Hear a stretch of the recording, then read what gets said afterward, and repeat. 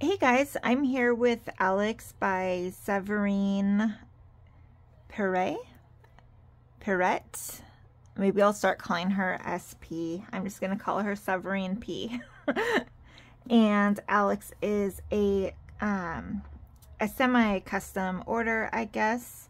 He is for a specific customer, but she is just, I'm just having me paint him however I want, and she is happy with that, which I love doing. So I'm just working on him. I'm using a lot of cool toned colors. If you can see, his kit is like super crazy orange. Actually, my light makes him look less orange, but his kit is very orange in person. I have like a cool light on just because it records better. Geez, look at this. Maybe I shouldn't be painting right now. I didn't realize I still had paint on here.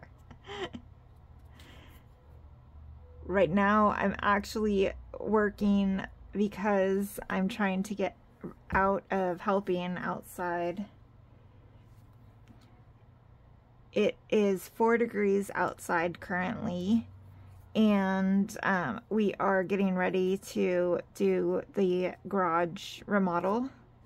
So my husband is like clearing everything out, and he said, you know, if I had work to do, I didn't have to help, that he'd make it work.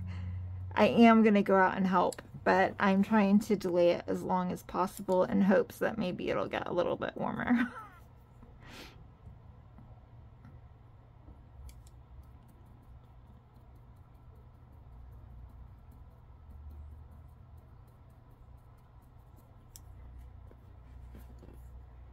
And this baby, I actually started a little bit early. I was scheduled to start him in February, but I have some like tight scheduling stuff, and so I had taken that time off for Odin, so I thought I would just move it forward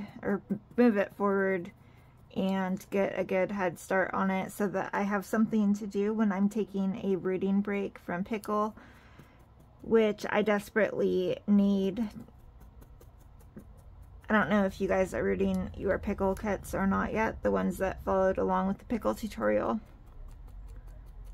Mine is going like so slow.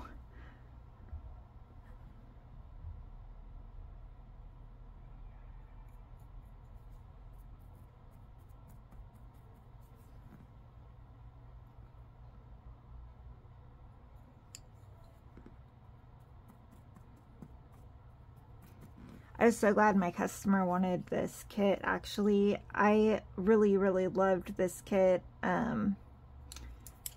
I love Severine. I don't want to say anything bad about her sculpting at all, but some of her other more recent ones have been disproportionate as far as like the limbs and head sizes go. This one looks really good. It's like really proportionate. And I love this face so much. I have a thing, like you'll see as you get to know me better with my favorite sculpts, I love these like slightly open mouths. I don't love like huge open mouths, but I really like that slightly open, relaxed mouth. Like his face is everything that I love about sleeping newborns. So I have been super excited to be able to paint him.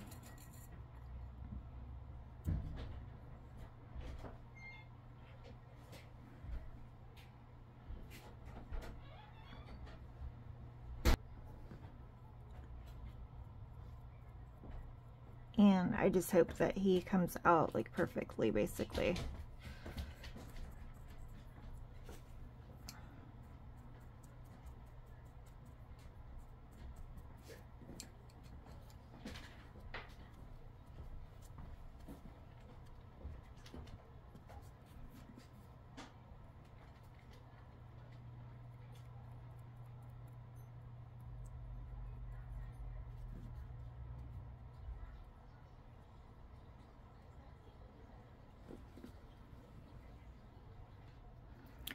And I have to say that the customer that ordered him is, okay, I have like really, really good luck with my customers always.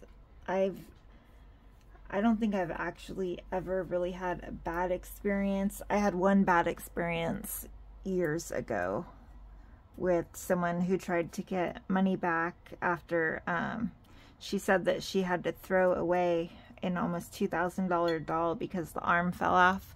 And then I found out she actually did that to a whole bunch of artists, that she would buy these like really expensive babies and then try to get money back without returning them, you know, and then she would resell these babies. So she was like a total scammer. But besides that one, I have always had the best luck with customers. But his customer is, like, I just can't even tell you guys. She is the freaking most amazing, like, sweetest customer. Like I feel like we're friends, you know, like she is just such an amazing person. She is so sweet. She's so easy to work with. And I really love when you get somebody like that who feels like a good match for you. Like, it makes creating their baby so much more enjoyable. It really motivates you to do an even better job than you normally would. I mean, or it should anyway, you know, it should. It motivates me.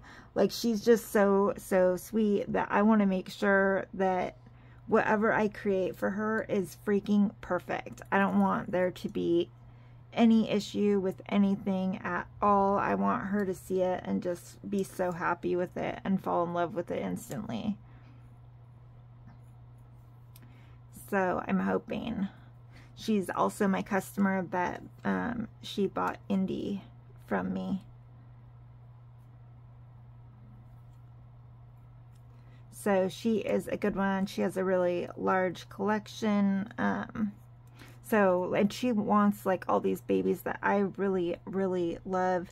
So I'm excited about working with her in the future and being able to like create more in my style with somebody who's super easy and super nice to work with.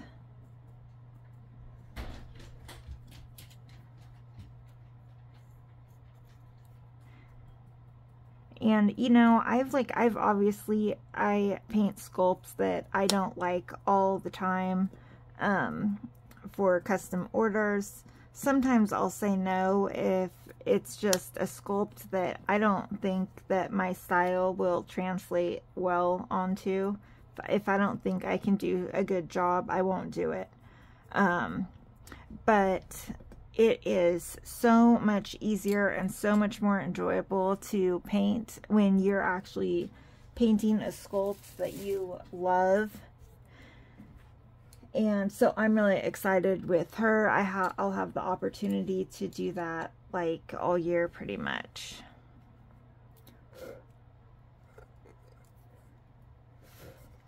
Sorry, I just need to clean this crease up right here. I had something stuck on it.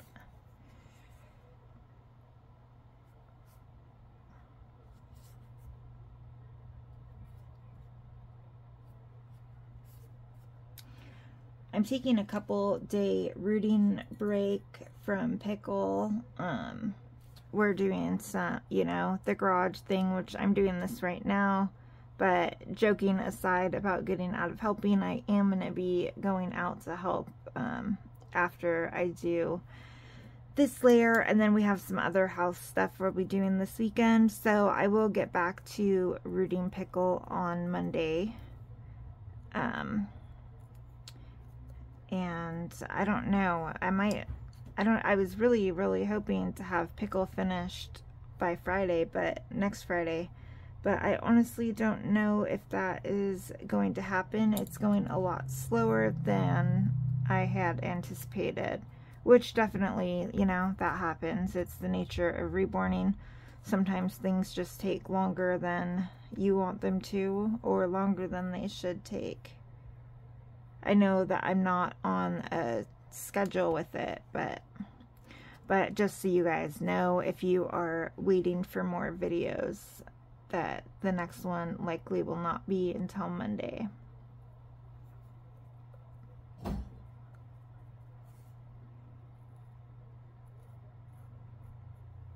I've also decided on my sculpts that I will be using for my next full tutorial series. It is going to be Lucas, sculpted by Cassie Brace.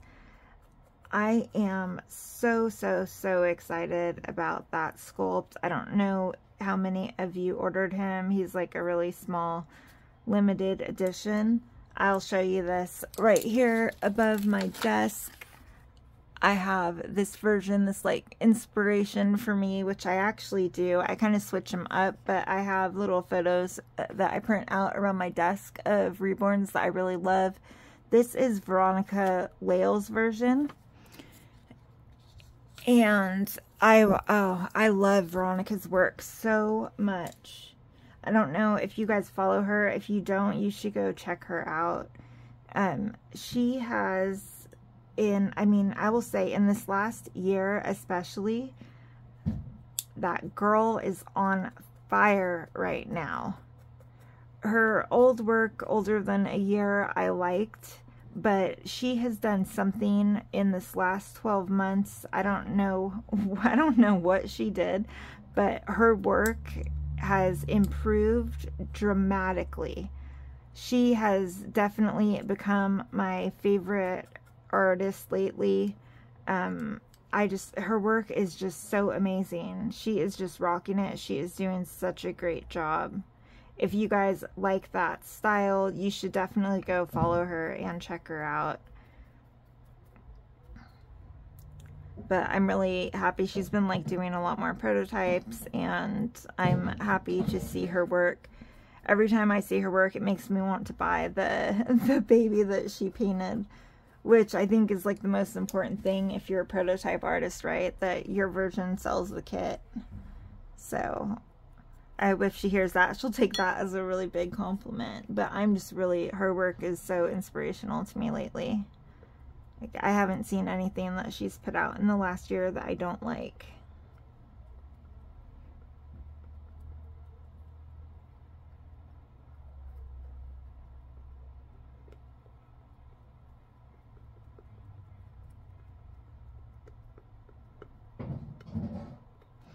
I'm hoping I can get most of this orange out of this kit.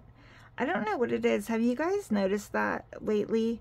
That the like neutral color now is so crazy orange from all the, like, from Joy Dolls and stuff. I feel like it did not used to be this orange. Now their like natural flesh color though is just crazy orange. I don't like it, and it's so dark. I don't neutralize kits ever, really.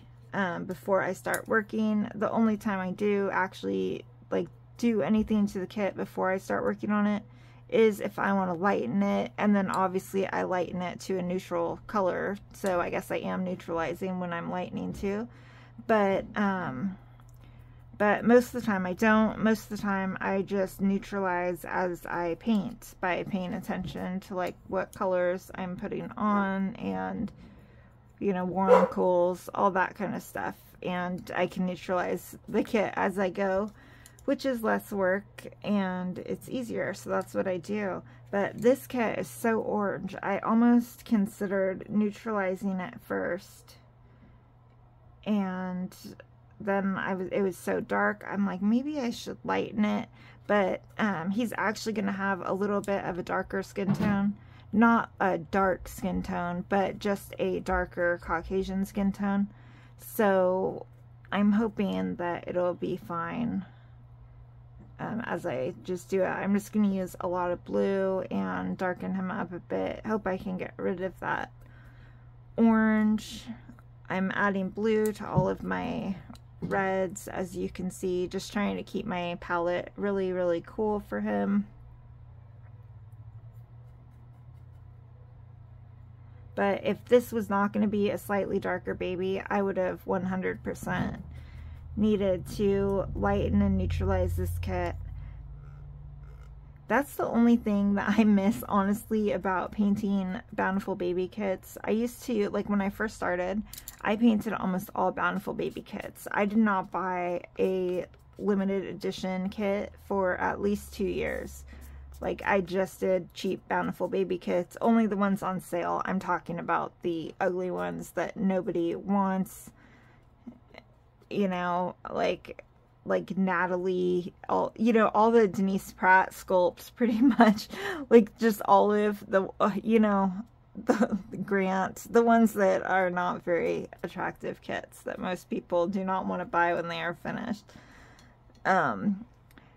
But so the first time when I bought a sculpted kit, I could not believe the vinyl difference, because I had been used to painting all of these super white kits from Bountiful Baby. And then I got one of these and I was like, what am I supposed to do with this? It's bright orange. And at that point I had already stopped using flesh tones. And so my work was really improving because I wasn't using those flesh tones anymore.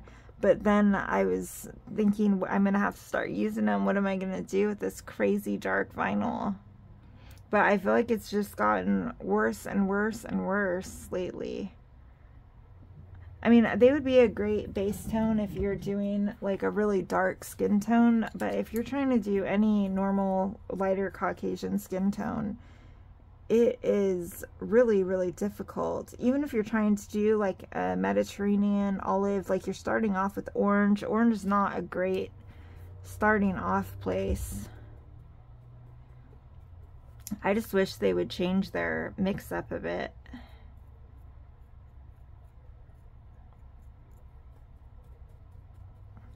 I mean, maybe I shouldn't complain. It could be worse. It could be those horrible, like, purple ones that we used to get back in the day. Those were, like, really, really awful kits. They were so hard to neutralize. Like, you would have to do so many layers of salmon and yellow. And, I mean, you would have to, like, paint these kits for so long just to get them paintable. It was really, really, really difficult. And I don't know, I hear a lot of artists say that they like this, the orange color, they actually like it as a base. I just don't. Like, I have a really, really cool skin tone. Like, I don't have much yellow at all in my skin. I have, like, all blue undertones because I'm so pale, probably. But so when I see these, like most of you probably use like the inside of your wrist as a little color reference, so you can tell when I use the inside of my wrist as a color reference, these kits look crazy. Like, they all look jaundiced to me, which is why I don't really use any yellow, and I very rarely use warm colors. Like, I do not use straight burnt umber ever. Like, if I use burnt umber, I'm putting some cool something with blue. Like, I don't use yellow ochre anymore. I used to use yellow ochre a lot on Bountiful Baby kits, but on these kits, it's like you don't need anything that has any sort of yellow in it at all unless you're trying to make a jaundiced baby.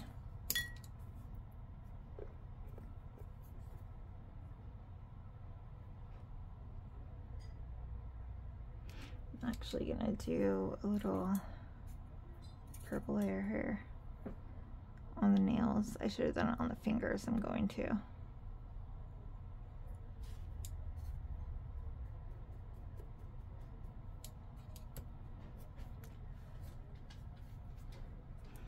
I do have some exciting stuff coming up for that next series. I was telling you I'm gonna do the Lucas series. I am talking to a Small World Nursery who does the these modeling sponge sets that I love so much, and I'm working with her. She is going to be making a custom set for you guys. Well, for my members, she'll be making a custom set to go with my next tutorial, which I'm super, super excited about. So I'm working with her on exactly what patterns and sizes and all of that I want. I thought that would be really fun. You guys could buy a set, and I'm getting a set. We could all use the same sponges. And then that way, like, you guys, I get a lot of questions about my modeling sponge patterns and what size I like, what size I make, that kind of stuff. So this will be a really fun, easy way for you guys to be able to just see, you know, this is exactly my favorite patterns. You know, I had them custom made, so obviously that's my personal preference, and to be able to use the same ones. I will like announce those.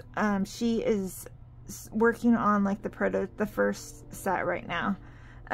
So once that is done, I'll announce it when I announce my exact start date for that Lucas tutorial series to start.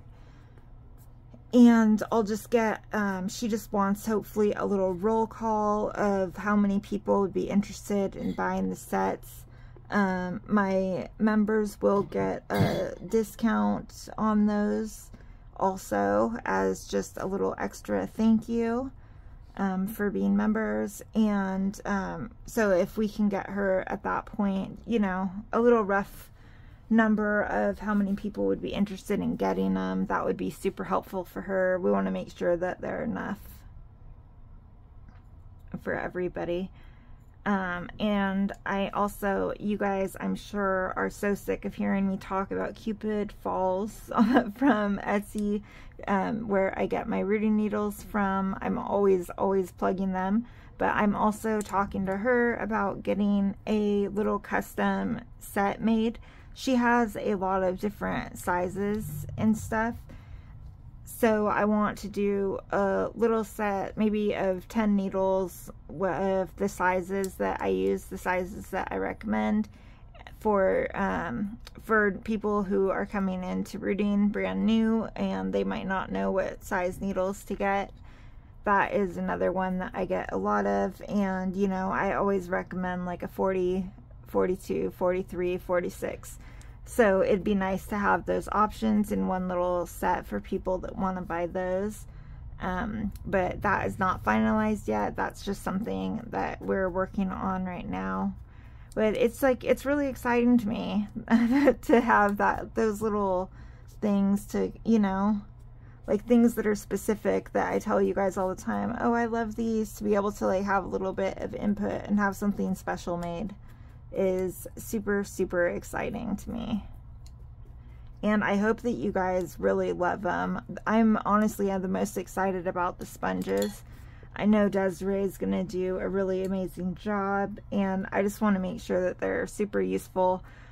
I'm trying to come up, you know, comparing them to her like normal patterns. I definitely want them to be a little bit different. I know a lot of you bought her recent set, so I want to make sure that you're not getting a set that is, you know, almost identical. I want to make sure that they're unique and give a really great pattern.